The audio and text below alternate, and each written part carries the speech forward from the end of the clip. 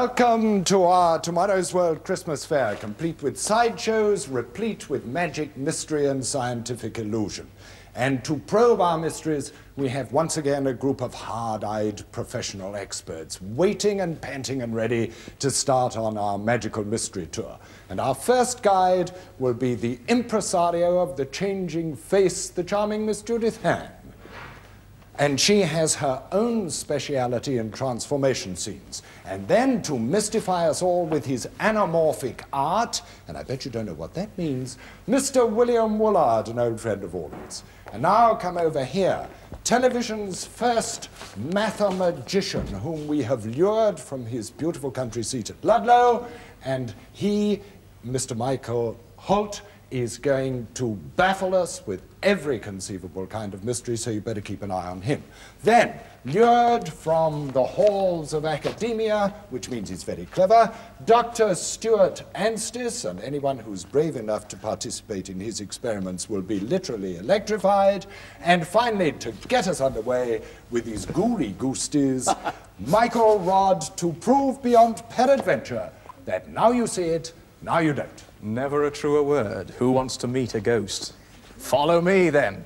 Right across the fairground, over here. Leave some room for me in the middle, or the spell won't work. Now, we need a little ghostly gloom. Young William here is looking into the mirror, but he's not thinking about himself. He's thinking about the lovely Susan. Now, in all the best stories, Susan would be his girlfriend. Are you William's girlfriend? No. That's a pity. Because we could use this magic mirror to show Susan and William what their children might look like if they decided to get married. Shall we do it anyway? Yeah. Now, we've got to use some magic words, and it goes like this. Mirror, mirror on the table, show me their children if you're able. Ready? All together. Mirror, mirror on the table, show me their children if you're able.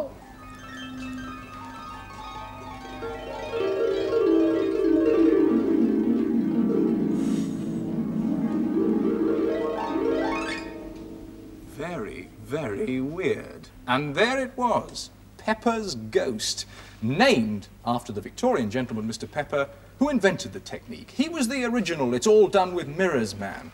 And his work was used by such magicians as the great Masculine to make people appear and disappear. And indeed, Mr. Pepper himself had great fun doing what we've just done, showing Victorian couples what their children might look like if they got married. Now, this is how it works. William isn't looking into a mirror at all. He's looking through a plain piece of glass, and on the other side is Susan. And when the light is shining brightly on Susan, William can see Susan through the glass. But if Susan's light goes out and William's light comes on, what William sees is his own much brighter reflection in the pane of glass. But what is really interesting is what happens when we put both lights on at the same time. This strange blend of faces emerges, called Pepper's ghost. You changed your mind about getting married, perhaps? Right, over here, everybody. Come on. Enough of Pepper's ghost. Come and look at yourself in these mirrors over here. Over here. There's nothing mystical or marital about these like Michael's mirrors. They're just plain distorting mirrors. And if you stand in front of them, you can change. See, this one gives you legs 10 feet long. And if you hold your hands up, you get great long sort of claws. This one makes you into a dwarf. And this one, lift you up, gives you a strange mouth. See that, Karen? Now, what they can't do is to make you look anything like you really are. But here we've got mirrors that can make things clearer than they really are. If you come over here, we can see. Stand around the front there. Around the front, everybody. Enough of those mirrors. What do you think that is, anybody? Any idea? Worms? Lipstick marks, perhaps? No? Red slugs? Well, if I put it down here and put this cylindrical mirror over that circle, what have we got? Yes, the 10 of hearts, and hearts are trumps today. Let's try this one. Go around the front again. What do you think that is? Yes? Mountains, valley, moon? A face, you say? Let's see. Shall we put it down? Get that, Jackie, and put it over the circle. And what have we got? A witch in a green coat. Okay, over to here. And this idea of hidden art that can only be concealed, revealed in a particular way, has fascinated artists for centuries. And here's another example of it. Any idea what that is? Swamps. Swamps? A road? just a series of lines. But look at that. Jackie from one side. Look along the edge. Can you, Jonathan? You have a look. Look along the edge. That's right, there are 4 faces. Indeed. It's an idea that's also fascinated scientists, of course. They call it making transformations. We remember the astronomer Copernicus, because he made an enormous transformation, thinking of the stars and the planets, imagining himself to be standing not on the Earth, but on the sun. But let's get back to these pictures. Yes? Dougal? Florence? Trumpeter? Yes, it's a monkey blowing a trumpet. And one final go over here. What about this view of the Earth from... That's the moon. Is it? Yeah. Put the mirror on. Come on, Jackie, put the mirror on. It's a pink tiger, isn't it? Yes. Something you don't want to catch by the tail. Right, finish mirrors. Over to Judith, who's got a competition. Follow me. First of all, something really easy. Can anyone tell me what this is? A face. A face, that's right. It is a face, yes. Now, a scientist called Gerald Fisher has discovered how to turn a face like that into something else. Not another face, something really different. Now, I want you to listen to what you've got to do. I'm going to walk behind these statues and take these things off. And when you see the face changing into something else, and when you're sure you know what it is, I want you to run over and sit on the chair underneath the statue. If there's somebody there, just sit on top of him, pile yourselves up. Right, are you ready to go? No, you wait over there and just watch. Anybody can see? No? Number 2. On to number 3. Ah, John's seen a change. On to number 4. 5. Can you all see it now? And number 6. 2 left. Jackie's just coming on there. Now, as you can see, they've all seen the change at a different time. John was the first one. Jackie here was the last. We don't see it at the same time. To some people, it changes into a girl much earlier. And if any of the men watching at home found that the face became a girl much earlier, down at that end, it's tempting to read into that something your wives might not approve of. Well, I don't know about that, Judith, but certainly wild horses wouldn't get me to confess how soon I saw it. Come with me and see what we have over here. We had a very quick look at Mr. Michael Holt, the mathematician, but now watch closely and see what he has to show you. Thank you, Raymond. Now, would somebody like to try on a waistcoat and... Oh, here you are. Would you try on this waistcoat? We've met, haven't we? It's Sanjay. Yes? Right. And here is the coat. Your arm out. That's it. In with that arm and in with that arm.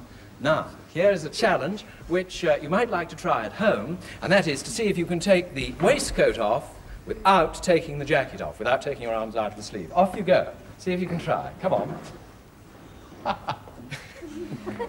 No? Do you give up?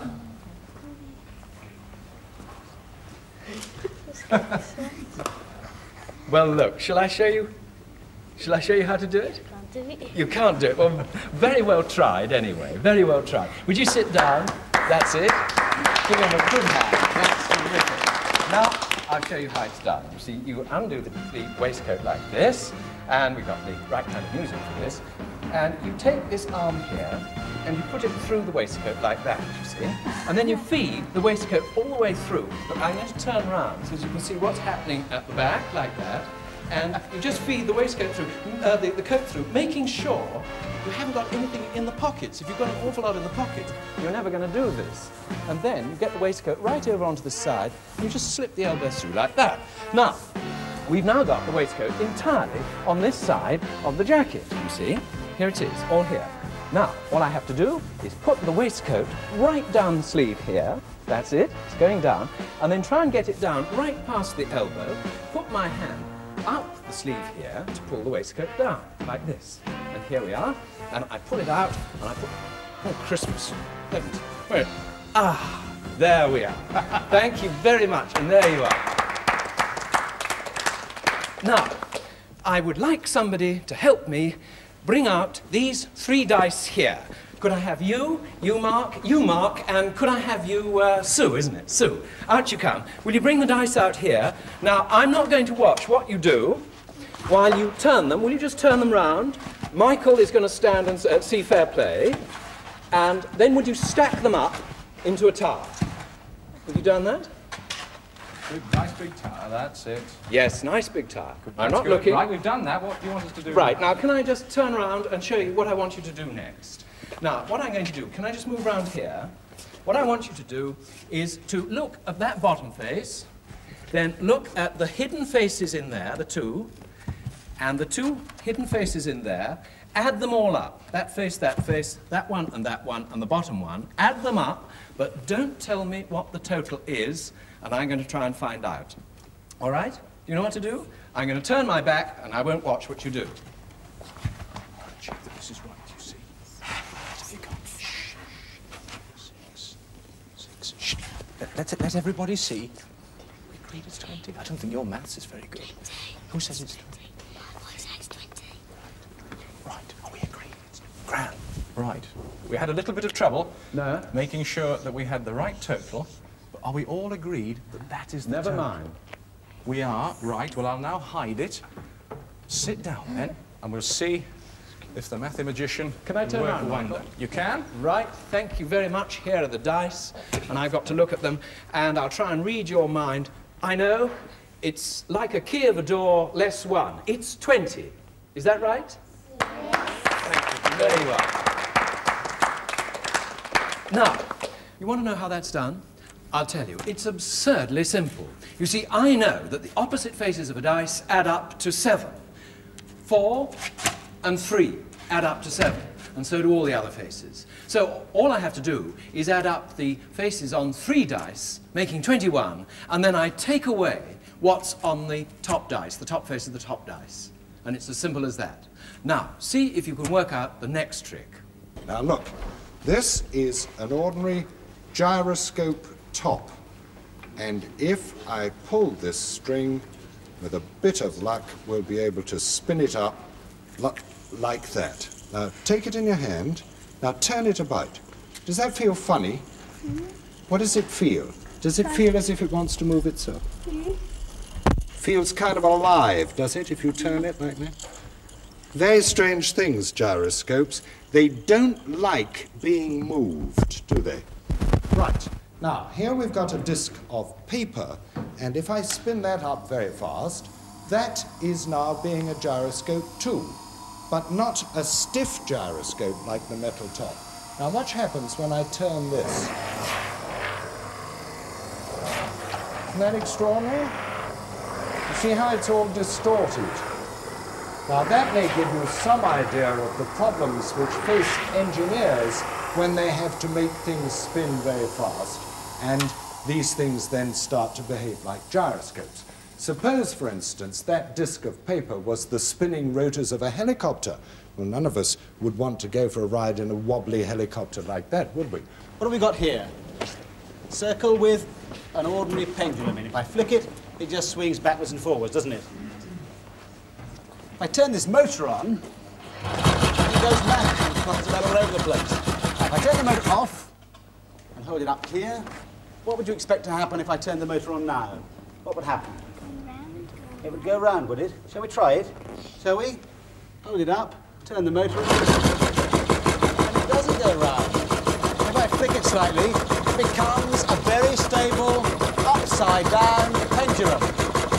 That's remarkable. They can explain that mathematically, but no one's yet been able to explain that physically. There's no real physical watertight explanation. Let's leave those noisy pendulums alone and try 2 other pendulums, these swings here. Now, if you stand over there, we've got Susan and Sue on the 2 swings. They're going to sit right still without trying to swing at all themselves. I'm going to swing one of them, and let's see what happens to Susan over there. You ready? Don't move, either of you. I'll just swing Sue here. They're connected by that loose rope up ahead. Now, what happens? Sue starts slowing down, and Susan here speeds up. Mind your head. And then Susan starts slowing down, and Sue speeds up again. Susan's now stopped. And now Sue is slowing down, and off goes Susan again. Great idea, isn't it, for having in a park where you've got swings. Right, stops, ends of swings. Let's go across to Raymond. Off you get, kids. There we go. Let's go to Raymond's got another stall going over here. Right, look what's coming now. See the little pussycat? Now, the trouble with these mechanical toys, although they're very charming, is that they run into things. And when they run into things, they get stopped. And it always happens under the piano or behind a cupboard or something awkward like that. So let's put this little pussycat in a cage and then see how he makes out. We'll start him up before we put him in. This is the most difficult part of all. Right. Now. There he goes. Now. See, you can't stop him.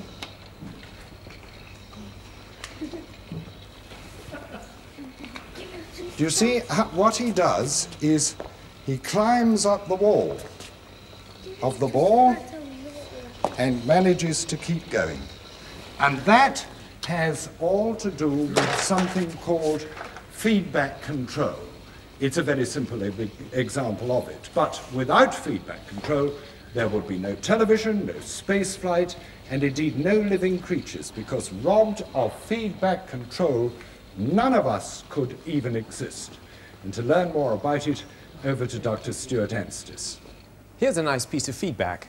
Tucked away inside this little box is an electronic eye looking through this large square lens at this picture tube. But it's not only looking at the television tube, it's also controlling the picture on its face in a most remarkable way. Unfortunately, at the moment, the eye is confused by all the studio lights. And so let's get Stuart, first of all, to cover the eye up with a black cloth so it can only see the screen. And if we get the gallery to let the studio lights down, we might be able to conjure up some electronic magic. Right, now, can everybody see that line on the screen, that white flashing line? Yes, of course you can. Now, so can the electronic eye, but more than us. It's rather cleverer than our eyes. It can not only see the line, it can actually tell the line where to go so that it can go on seeing it. So if I try to cover up that line with my hand, then the line won't allow me to do that. The eye will control it to stop it happening. So you see, I get an outline of my hand. Even if I open my fingers and close them like scissors, there the line very cleverly follows the outline. It never gets concealed. Now, have a go at that, William. It's a very nice name you've got. Put your hand in gently, open the fingers very gently, and close them again. You see, the line still follows your hand. Take it out, in you go again, open the fingers, close them. Take this shape, this cutout of a face we've got. Push it in, because that line always wants to run away. It's frightened of reflected light. In goes the face, and there we can see the outline of that cutout face. Now, can you hear anything else happening as that face goes in? What can you hear? A noise, yes. Now, that noise depends upon the shape of that line. Stuart's keeping on the screen for us. There it is. Now, have you ever heard the sound of your own face? You haven't, have you? No, neither have I. But if we're very careful, we might be able to achieve that. Kneel down. See, the line's frightened. It runs away as soon as you go near it. Now, if you put your head carefully between the electronic eye and the line, screen, there's your face. Stick your tongue out. And again, stick your tongue out. That's certainly your face, I can see your tongue out. Now that, for the very first time, live on television, the sound of William's face with his tongue out. This feedback business works the other way round as well. Not only do we need the right information to enable us to do whatever we do normally, if we feed ourselves the wrong information, we can make life impossible. We might even find we were unable to stand up, for instance. Now, how are we going to prove that? Well, here in the studio, we've got a room with a trolley in the middle of it, and the trolley is on wheels. But this is no ordinary room. The walls of this room are not connected to the floor. And with the help of the strong arm of Stuart Anstis, I can show you that we can move the walls without moving the floor. In other words, this room behaves in a way that our mind will find difficult to cope with. Right, Stuart, let's see who's had a heavy tea. Come on, Martin. Try an experiment and we see if we can make you behave in a strange fashion. Stand in the trolley, on the rubber. Now face the other way. That's right, turn yourself around and look up perhaps at one of those pictures. Lovely. Now then, you tell me what you think is happening. I don't want you to sway. Stand still, whatever happens. You're swaying, aren't you? Now what do you think it is that's moving? Floor? The floor! What's the floor? Well, turn round and have a look and see what is happening. The floor isn't moving, is it? What is? That's right. So now you know what's going on. Turn around and see if you can stand still again. Look up at the wall, hands by your side. Do you think he's standing still? He's not, is he? It's jolly difficult. Well done, Martin. Even when you knew what was happening, you found it impossible to stand still, and I can hardly blame you. Come on, Helen, we'll try something else with you. Have you had a heavy tea? You have? Oh dear, well we might have a problem here. Step up then. Hands by side, don't touch the rails. Now, Stuart's made a few adjustments. You see if you can tell me what's happening. You tell me if she thinks she's going to fall over. She's not doing very well, is she? What do you think's happening, Helen? It's very confusing, isn't it? Let's try something else. If I told you I was moving, would you believe me? Really and truly? And yet everybody else can see I'm the one that's standing still. You're the one that's moving. Feels funny, doesn't it? Yes, they did it to me on Tomorrow as well, not so long ago. Thank you very much. Have you ever wondered why your ears are where they are on the side of your head? You haven't? Oh, it's something I ponder every day. But not all living creatures do have ears where ours are. Some, like the cricket, for example, have theirs on their legs. Well, that, for the time being, is what we've done to Sophie here. Now, so with her, we can find out what the cricket's world would sound like, or what our world would sound like, if we had our ears around our ankles. If Sophie will jump, if Stuart will hold her satchel, jump a little bit, Sophie. Hear that sound? It'll be quite deafening. Right, back you go on the target, Sophie, and Stuart will help you put your ears where they should be. Meanwhile, over here, we've got William with ears even a stranger place, on his hands. How does it feel, William, Matthew, to have your ears on your hands? Not very strange. Like to wave your arms around so we can hear what it feels like? Move one past me as I speak. Move one past my face as I go on speaking. Can you hear my voice dying away and building up again? Yes. You can? Right. Now, all of you, how would you like best to have your ears? On your hands, like Matthew here? Or where the rest of us are? Come with me, Matthew. On your ears. Where would you like to have your ears? Sure, I just want a trial to see. Are you ready, Sophie?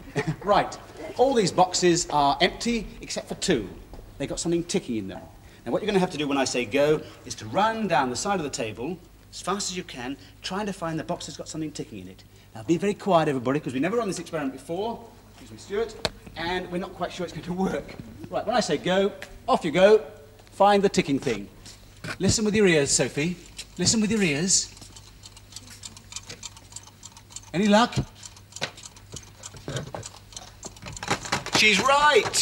So it seems better, doesn't it, to have your ears up here. Just before we make sure, let's run another test. Matthew, go back to your target. Sophie, go back to Stuart.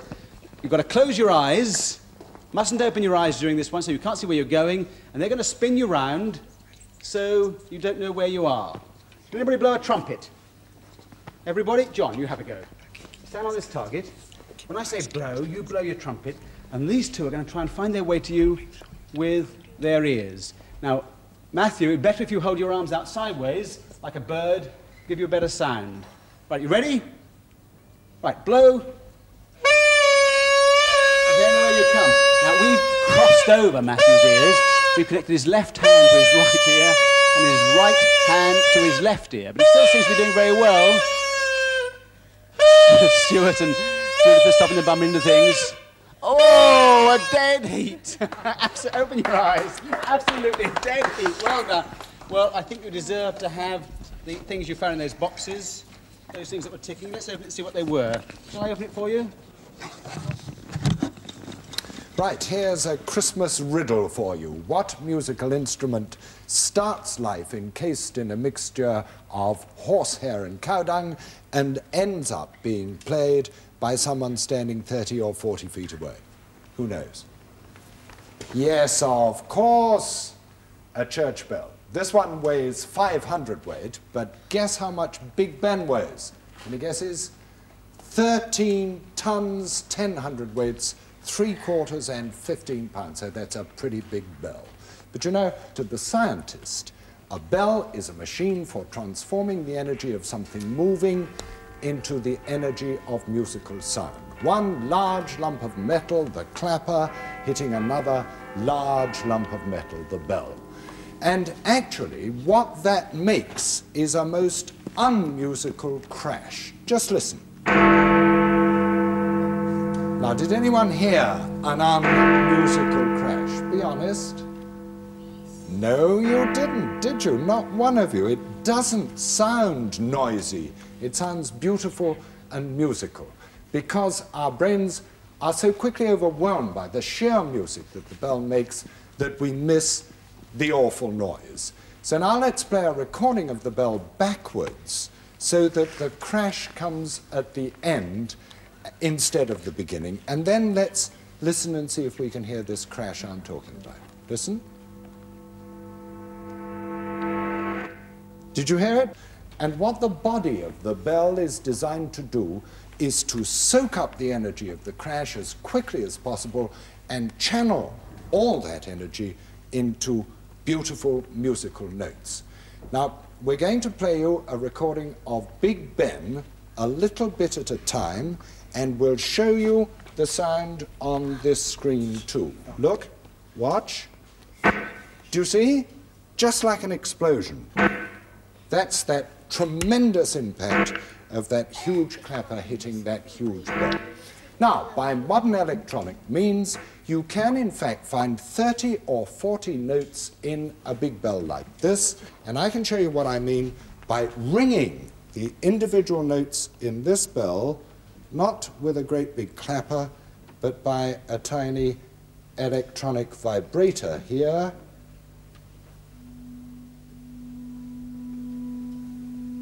Do you hear that? Now that's the low note. Now let's increase the frequency of the vibrator and see if we can get the next.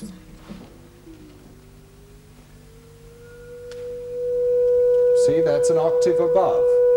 Another pure musical note. Now we can get some harmonics. See, I'm using this little vibrator instead of the big hammer and picking out the individual notes of this bell which has already been tuned. Listen to that. Do you think we can find any more? Let's try it. There's a high note. That's a lovely note. Now, of course, we can hear them all at once, the old-fashioned way, by striking the bell. And now we shall hear all those individual notes as one beautiful chord. Listen. But of course you don't need a great big piece of metal like that to produce such beautiful music. Ring out wild bells.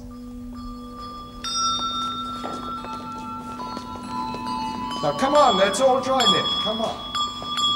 Let's all stand around. Come in, let's have the whole cast. Yes, thank you, William, bringing in the music. Michael, the other Michael. Stuart, right. All got your music? What better note on which to end our program?